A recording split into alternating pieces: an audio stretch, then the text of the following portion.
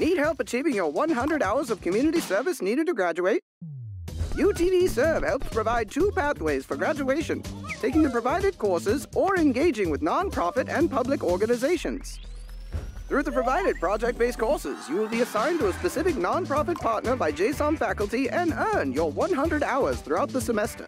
Or, if you choose to volunteer outside the course, you can serve with any nonprofit, public, or campus service organizations. These nonprofits will cover a wide range of causes. Through UTDserv, you will search for and serve opportunities like building a website, helping at a hospital and organizing events. By participating in UTDserv, you will be giving back to your community and gaining valuable skills after graduation. If you have any questions, just email us at utdserv@utdallas.edu.